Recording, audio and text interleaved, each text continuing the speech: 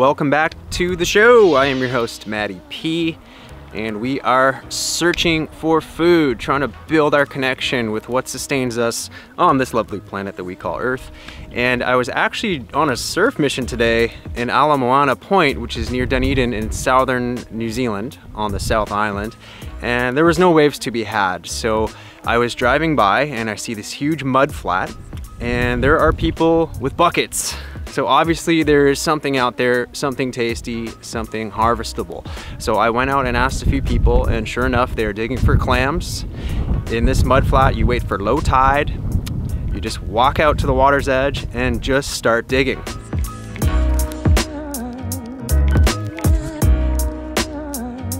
As far as tools go, the only thing you need are these, your sweet hands. Hopefully you have them still. And I myself have a glass clam jar, which I'm going to harvest with. I guess anything will do. I guess the pros have buckets, but this is what I had kicking in the car, so this is what I will do. I usually just drink giant coffees out of this. I see some people have dogs out there. I don't know if the dogs are helping or if they're just playing around in the water, but I'm gonna give it a shot, and I guess the cooking thing I'll have to figure out later on. My pants are rolled up into clam diggers, and I'm ready to rock.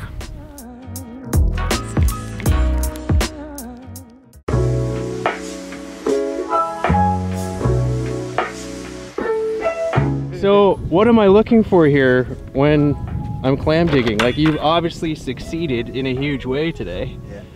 What's the trick? There's nothing, there's thousands of them out there. You just gotta go to find the biggest shell you can find, and that's where the big ones are. And that's it. So you're looking for big, sort of the dead shells just laying there? Yeah, they land there, but then there's quite a few that are just like a wee bit sticking out of the surface. Oh, okay. Like that wee bit, it'll be sticking out of the surface. Maybe that bit there, and you'll just see thousands of them. Amazing. So that's all there is to it. That sounds pretty simple. No, do the dogs help? No. No, it didn't. I thought they might have helped mistake, but it didn't. Yeah. Great Thank to you. Have meet a beautiful day. Cheers. Happy Easter.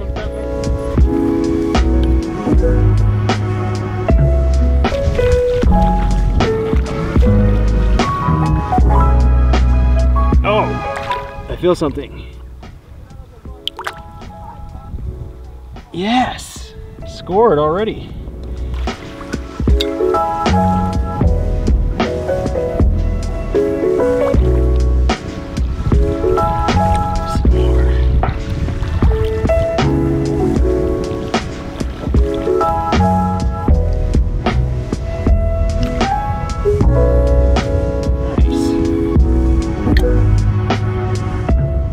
Check out this steez. Just wiggle the foot, get all the dust off, shake it around, let it clear, and it's clam party. Look at this, it's crazy. It's like one dig.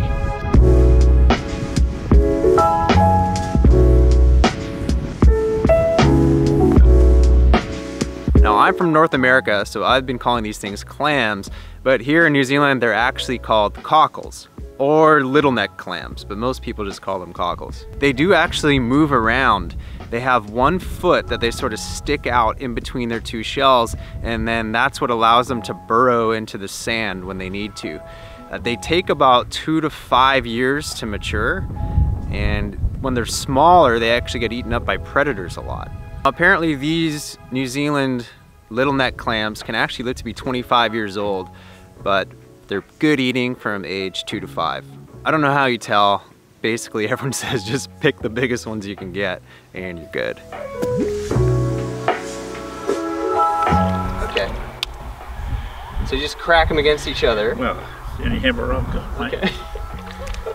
And you can see the meat here. Yeah. Looks pretty good. And they're really easy to find. I'm actually amazed. So just pull it out. You'll just flick your nail under it. Yeah. Bon appetit. Yeah. All ready? Oh, yeah. Just part of the bucket. Good for cleaning out the upper and lower intestines, isn't it? Okay. You're going to take those home and eat. Yeah, I'm gonna try to cook them up tonight. Yeah, well, so what you do when you get home, if you get a few more, for the sand side of it, just get a bowl and put them in and put fresh water in them. Okay. They'll open up overnight and they'll release all the sand.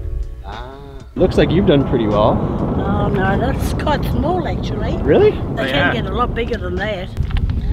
Good. Oh, that's a big one. Yeah, here's the two different sizes. Don't take that one, take that one.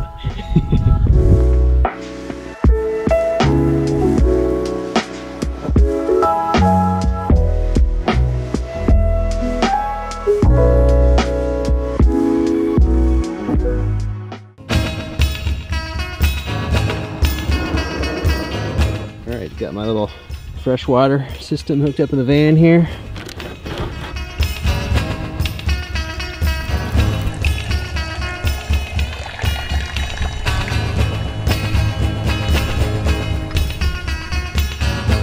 So that's it.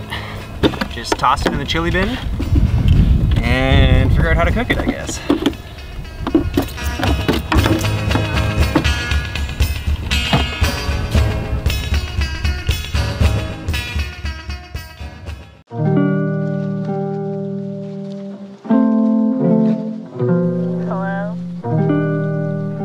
So I have spent the afternoon just exploring, looking for surf to no avail. Did find some sea lions though, that was pretty cool. Just hanging out on the beach, all lazy and fat and fighting each other, so that was all right. My clams have been soaking in water all afternoon, so they should be pretty much good to go. Hopefully they've spit out any grit or sand that they had inside. Now as far as cooking goes, the raw one was okay, it was kind of gritty. I'm gonna cook it up in some white wine and some garlic and some fancy parsley garnish, just because that's how I'm rolling today, and hopefully it turns out.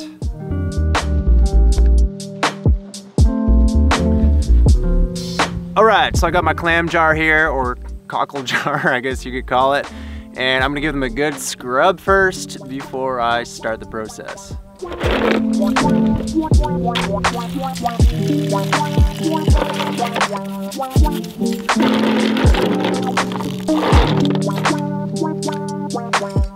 And of course you gotta have some white wine, so I'm using a Southern Cross 2014 Marlborough Sauv Blanc. I don't know if it's any good, but it was $7, so it must be. Okay.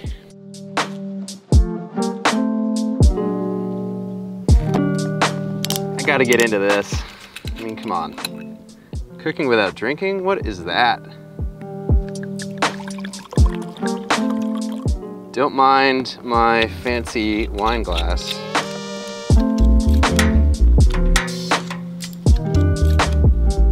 So again, I really don't know what I'm doing here. Supposedly you just throw them in a pot on high heat, put some red wine in it, salt, pepper, herbs, whatever you want to do. And yeah, let's see if it works.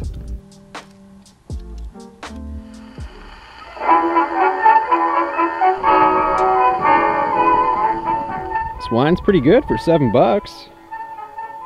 All right, this is good. The $20 stove is working. Getting some bubbly bubs.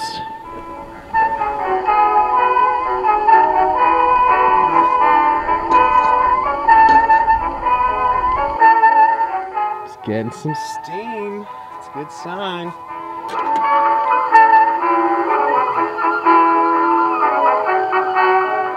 All right, that needs some clams in the mix. It's go time.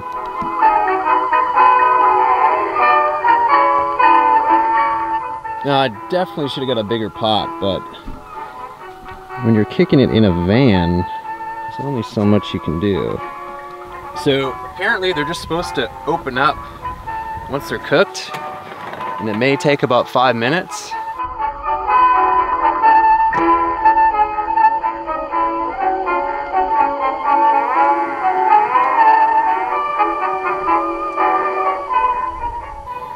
Okay, I don't know if I'm supposed to peek, but I gotta see if they're opening. Not yet. Bubbling nice though. Oh, they're moving! I just saw one open up. There's another open one. Now, if they don't open up, don't eat them because they're either bad or... No, they're bad. Don't eat them. Look at that guy, popped right open. I feel so professional right now. So I hope peeking at it didn't ruin it, but there was a few that popped and I just gotta be patient. Hopefully the rest pop out too. I don't think the wind's been very good for this little stove. I hope I'm not overdoing it for the other ones. That actually looks good. I think they all popped, except for maybe one. All right, this is it. Let's see how it goes. No knife, no fork, no plates. Who needs it? We're outside.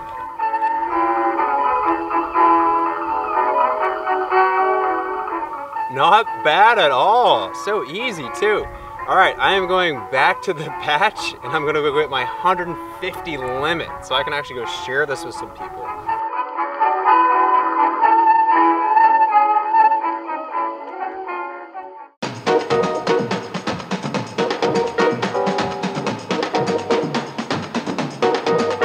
That was actually incredibly easy, way easier than I thought.